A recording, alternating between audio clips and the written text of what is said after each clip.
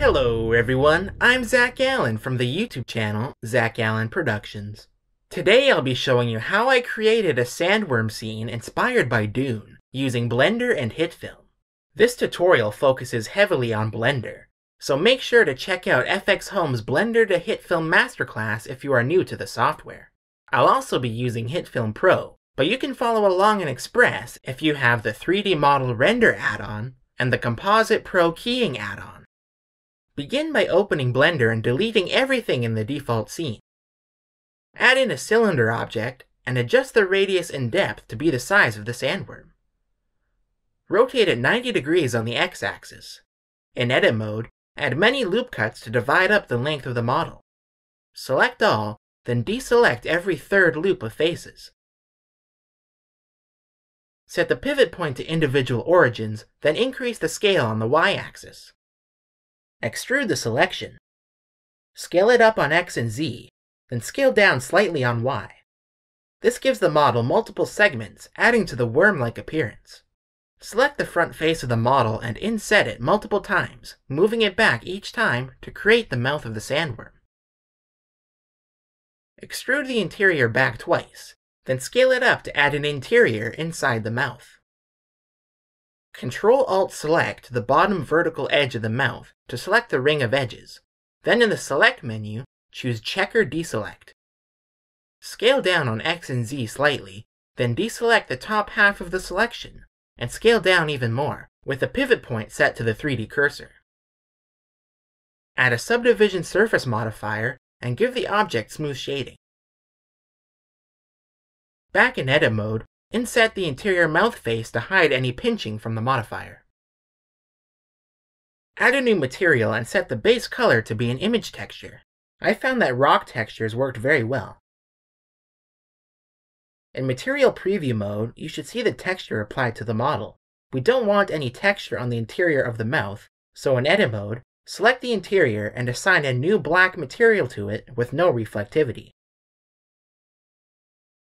The texture on our model is looking stretched, so go to the UV Editing tab. Select all faces, then deselect the circular faces on each end of the model. Deselect and reselect a rectangular face to make it active. Then UV unwrap using the Follow Active Quads option. In the UV editor, set the pivot point to the 2D cursor, and in the UV menu, enable Constrain to Image Bounds. Move and scale the faces to fill the entire square. Disable the Constrain to Bounds option, then scale up on the y-axis until the texture no longer appears stretched on the model. My image texture is seamless, so it will be tiled multiple times across the model with no visible seams. Back in the Layout tab, set the pivot point back to median, and select the back circular face. Scale it on X and Z by half and enable proportional editing. Set the size to be close to the length of your sandworm and choose a falloff that looks good to you. Now the sandworm gets smaller closer to the tail. Scale the face down again with a smaller proportional editing falloff. And move it into place to create the desired tail shape. Now it is time to begin rigging the model so it can be animated. Add a new armature, and in the Object's Viewport Display options, choose In Front and Display as Wire to make it easier to see. In edit mode, set the pivot point to individual origins, rotate 90 degrees on the x-axis, move the entire armature to the tail end of the sandworm, then select the endpoint and move it to the front of the sandworm. Add 8 segments of bendy bones, then subdivide the bone into enough segments to match those on the worm model. Move the joints to line up with the ridges. In the armature settings, choose Display as B-Bone to show the segments we added. Use Ctrl-Alt-S to scale up the display size. Duplicate the first and middle bones and clear their parents and disconnect them. Scale up the display size, disable the Deform setting, and remove the bendy bone segments for each of them. Move them each forward just over 1 segment length and rename them. These separated bones will be controllers for the rig. Duplicate the middle controller and move it. Then parent the other 2 controllers as well as the tailbone to it. This bone now controls the transformations for the entire rig. Go into pose mode and add an inverse kinematics constraint to the front and middle connected bones. Target the corresponding controller bone, set chain length to 5, and enable rotation. Now the controller bones can be moved and rotated to control the sandworm's shape, instead of having to position each bone in the chain individually.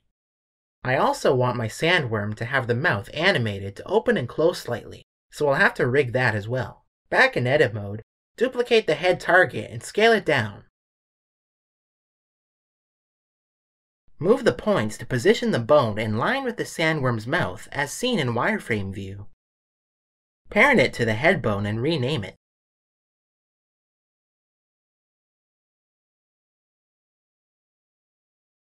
Set the pivot point to the 3D cursor, and in front view, duplicate the bone and rotate it 90 degrees 3 times.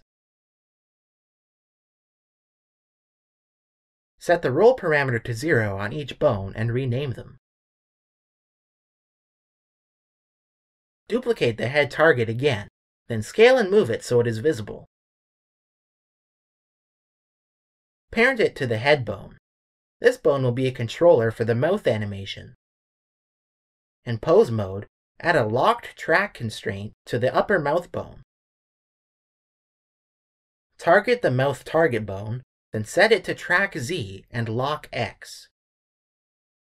Now when the target bone moves, the mouth bone rotates towards it. Move the target to realign the mouth bone with the geometry, then apply that position as the rest pose. Add the locked track constraint to the other mouth bones and repeat the process, choosing between X, Z, and -Z to orient the bones correctly. Now that the rig is created, it is time to assign it to the sandworm geometry. In object mode, parent the worm object to the armature using the empty groups option. Select the worm object, go into weight paint mode, and open Object Data Properties to view the vertex groups. Select the tail group, then in edit mode, enable Ghost to see through the mesh. Deselect all, and box select the vertices of the tail segment. Hit Assign, and tab out of edit mode. You should now see the tail section highlighted in red, showing that those vertices are linked to the tailbone of the model. Continue the process of selecting the next vertex group, selecting the vertices, and assigning.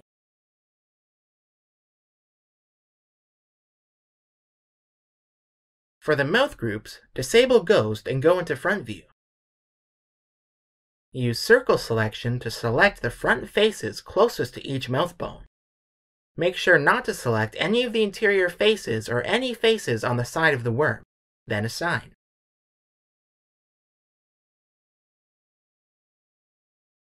Now you can enter pose mode for the armature, and moving the rig will deform the sandworm mesh. I'll set up the approximate pose I'd like the sandworm to have for the final shot. Then select rest position in the armature settings to disable the pose for now. Next, we will create the sandworm's mouth. In edit mode of the worm object, select the middle ring of faces on the worm's mouth. Duplicate the faces and separate them into their own object. In edit mode of that object, scale the faces so they aren't visible through the worm. Because these faces were duplicated from our worm, they are still affected by the armature in the same way. Hide the sandworm objects for now and add in a Bezier curve. Use the number pad delete key to zoom the viewport to frame the object. In edit mode, move the points so one starts at the origin, then move and rotate the points to create the desired tooth shape. Increase the bevel depth to add thickness to the curve. Add in another Bezier curve and select it as the other curve's taper object. Edit the new curve so the geometry tapers off to a point. Frame the view on the mouth object and add a particle system. This will be used to instance the curve object hundreds of times across the surface of the mouth object. Set the start and end frames to 0, so the simulation completes before the shot begins. Increase the lifetime to something like 100,000, so the particles live much longer than our shot duration. Disable physics on the particles and choose Render as Object, selecting the curve object. Increase the scale and scale random, then enable rotation. Set the axis to normal tangent and adjust the phase to orient the particles correctly. You can also add some variation by slightly increasing the randomize phase option. Increase the number of particles and adjust the seed if you want a slightly different look. Enable the options to hide the emitter in the viewport and in renders, so we only see the particles and not the surface they are created from. I chose to edit this mesh to change the angle of the particles, and to make the ones at the bottom look as if they were being pushed down a little by gravity. Make sure any changes to the mesh don't cause the emitter to stick out of the worm geometry, as the base of the teeth particles should always slightly intersect with the mouth surface. These particles are attached to the surface, so the animation rig will also affect them as expected. Sometimes making changes in the project will cause the particles to disappear, so if that happens, just disable and re-enable the particle system. Remove the materials from the mouth object and add a new one. Apply this material to the curve object as well, since that is where the material will actually show up in the render. Now that our sandworm is modeled and rigged, it is time to lay out the scene and set up the camera. To add some natural camera movement to the shot, Tom used FXhome's CamTrackAR app. This iPhone app allows you to capture footage and 3D camera motion at the same time, which you can then import into Blender, HitFilm, or After Effects. Make sure to check out the other tutorials on CamTrackAR to learn how to import the data into Blender. Now that the camera is imported, I'll shift the keyframes on the timeline so they start at frame 1. I wanted the shot to have a wide aspect ratio, so I changed the camera's resolution. We aren't using the video footage from CamTrackAR, so we are free to change the camera parameters as only the movement data is being used. I'll also change the focal length. Scrub through the timeline and choose a section of the motion that you like, and set that as the in and out points for the project. In pose mode of the worm, move the main control point to position the worm's face closer to ground level. The camera is parented to an anchor object, so move and rotate the anchor to get your desired shot. Add in a new object to represent the person standing in front of the sandworm, keeping the scale accurate. Make sure that the origin point of this object is at the bottom. Look through the camera and position this object where you want your actor to be.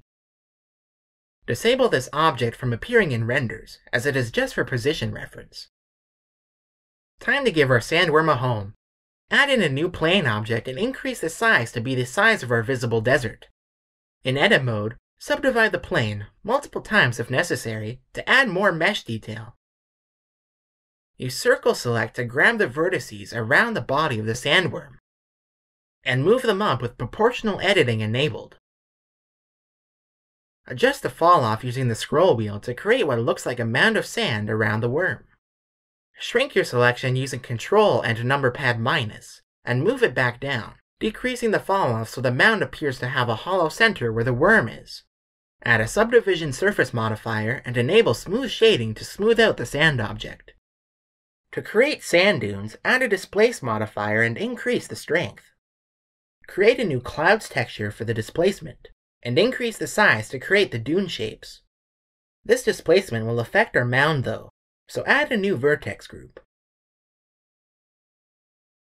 Assign a weight of 1 to the whole desert, then paint in a weight of 0 where the mound is.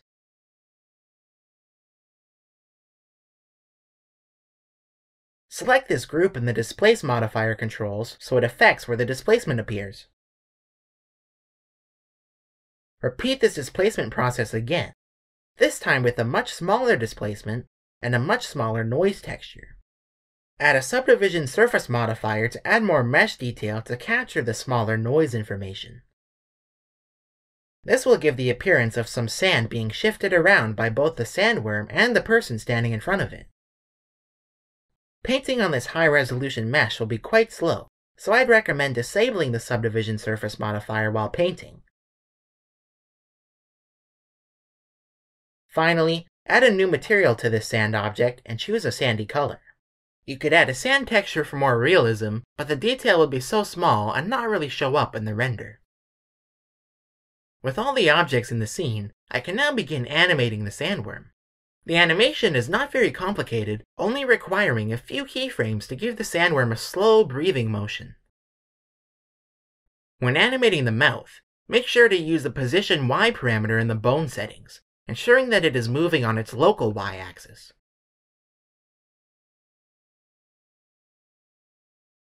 To make the sandworm look more realistic, we will have to edit the materials, so go into the Shading tab. Before I work on the materials, I'll load in an HDRI to help light the scene. Make sure to enable Scene Lights and Scene World in the Viewport Shading settings. I'll also change the render engine to Cycles and choose to use my GPU as the rendering device. Select the worm object to edit the material. I chose to add a hue saturation node to lower the saturation and increase the brightness of the image texture. Duplicate the texture node and load in the roughness texture. Duplicate it again, this time loading in the displacement texture. Set the color space to non-color, and add in a displacement node, connecting it to the displacement output. I chose to increase the scale and lower the mid-level, which will make more of the displacement stick out from the model instead of sticking in.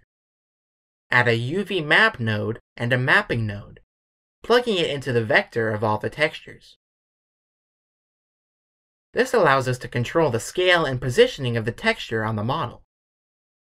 Duplicate the texture node again, this time loading in the normal map. Set it to non-color as well, and plug it into a normal map node. The normal texture is actually from a different texture set to add detail different from the other textures. I wanted this texture to be much smaller on the model, so I duplicated the mapping node and increased the scale, causing it to be tiled more times. To take advantage of both the normal map and displacement map, go into the Material Property settings and choose Displacement and Bump. Now in rendered view, you can see the large displacement detail and the finer normal map detail. Select the teeth to edit the material, then deselect to make it easier to see. Add an Object Info node and plug the random into a color ramp node. This will be the base color of the teeth, giving each tooth a random color from the ramp.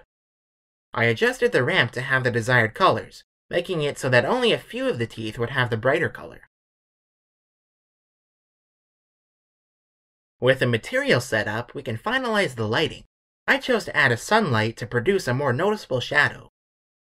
Adjust the orientation of the light to change the angle of the shadow, then decrease the strength and increase the angle setting to make the shadow softer. I also decreased the strength of the HDRI to darken the scene. To change the rotation of the HDRI, add a texture coordinate node plugged into a mapping node. It's finally time to render. Enable transparent in the film settings and disable camera ray visibility for the world. This will make the HDRI not directly visible while still affecting the lighting. The background will now be transparent so we can replace the sky in HitFilm. Render an image to make sure everything is working and that nothing is showing in the render that shouldn't be there. I recommend setting the color depth to 16 to give some more color information for compositing. Choose an output folder, and finally, render the animation. Depending on your computer specs, this may take some time. When the render is finished, duplicate the sand object and apply the modifiers. Circle select the faces close to the person object we made, invert the selection, then delete the faces. This object will be exported and used as a shadow catcher in HitFilm. Export the scene to a HitFilm composite shot using the Blender to HitFilm script with the person object selected. This will bring our camera from Blender to HitFilm, along with a point to position our green screen footage in 3D space. Select the shadow catcher object and export it as an OBJ, making sure to enable selection only. Next, we have to prepare our video footage in HitFilm. Import the footage and make it into a composite shot. The video is filmed vertically, so reverse the comp's width and height, and rotate the footage 90 degrees. Duplicate the comp in the media panel. Open it, remove the footage, and drag in the previous comp instead. This is where we will do the green screen key. Duplicate the green key comp and rename it to Luma key. Since the green screen doesn't cover the entire area behind Javert, we'll have to use a different method to isolate his legs from the background. Instead of rotoscoping frame by frame, we'll use a luminance key, since his dark clothing contrasts with the lighter background. Duplicate the comp one more time. This is where we will combine the two different keys to create a final black and white matte. Proceed to key out the green using the chroma key effect. I chose to add a chroma UV blur effect first to smooth out some blocky artifacts. Adjust the key so the area surrounding Javert is fully black, and the area inside him is white.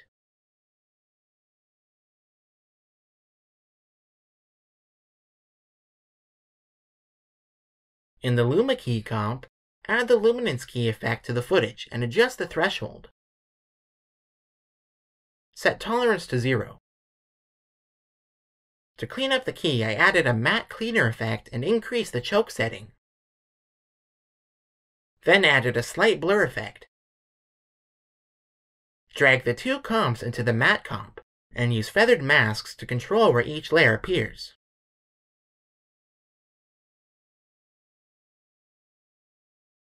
Use additional masks to subtract any unwanted areas. To fill in any holes or missing areas, add a new white plane and mask it using the footage as a guide.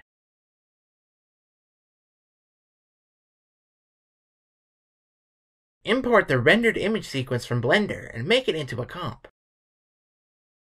Also import the composite shot file exported from Blender and copy in the camera and point. Drag in the Javert and matte comps, make them 3D, and parent matte to Javert.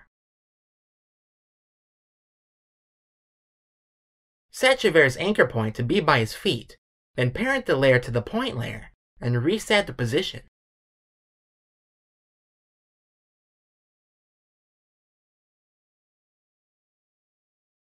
Once in place, unparent the layer and delete the point. Hide the matte layer from view. You can now adjust the scale so Javert is the right height. I'll increase the scale again for now to make color adjustment easier. Color correct the footage to match the brightness, contrast, and color of the render. Add a chroma key effect. This will not be used to key the footage, but to do the spill suppression. Set the color to have a value of 1 in the green channel to see the spill removal take effect. You can also slightly adjust the other color channels to alter the hue of the replacement to match the sand color. In the spill settings, source the render and increase the amount so the despilled areas take on some of the luminance of the background. Add a set matte effect sourcing the luminance of the matte layer. This will actually make the background of the footage transparent. Import the model exported from Blender, and disable the auto-normalize scale and center anchor point options. Set the color to white and import it.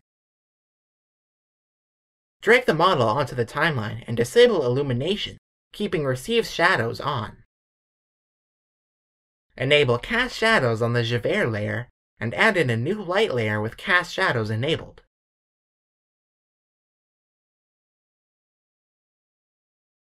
Positioning the light will now cast a shadow onto the ground.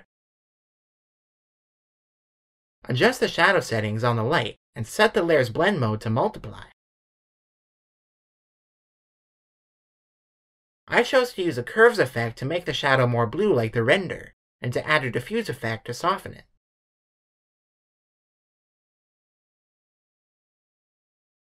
Import an HDRI and add it to the timeline.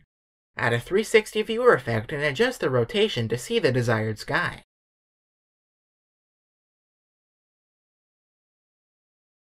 Add an Exposure Pro effect to dial in the sky brightness, and add any other color correction effects to change the color.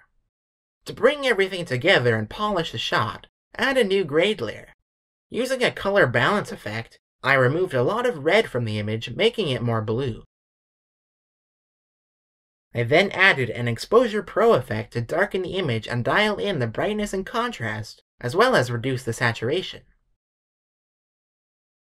Additional curves effects were used to tweak the color further.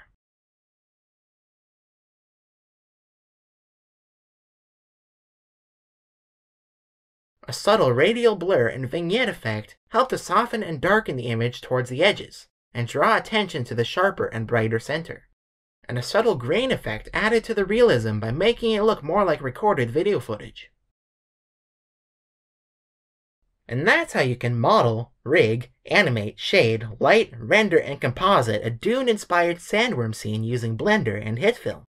Feel free to explore the project file provided in the video description, and to leave a comment if you have any questions or if you learned something new. Subscribe for more HitFilm and Blender content, and be sure to give this video a like. See you next time!